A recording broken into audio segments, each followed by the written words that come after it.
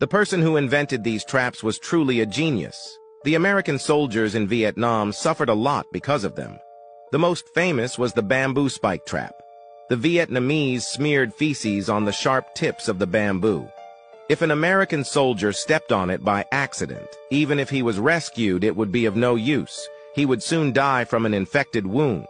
There's an even more malicious snake trap, replacing the bamboo spikes with venomous snakes.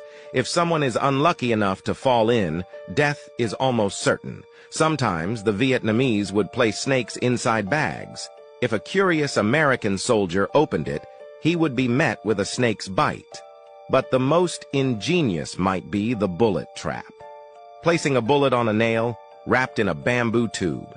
If an unlucky American soldier stepped on it, the bullet's primer would be struck, blowing a hole through the sole of the foot. There's an even crazier bee trap. Stepping on a rope reveals a beehive.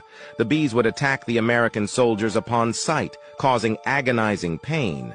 This could be combined with the bamboo spike trap.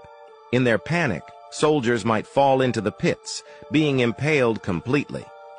But I think the most ruthless is this one.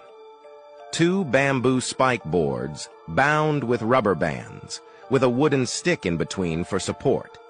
If stepped on, the bamboo boards,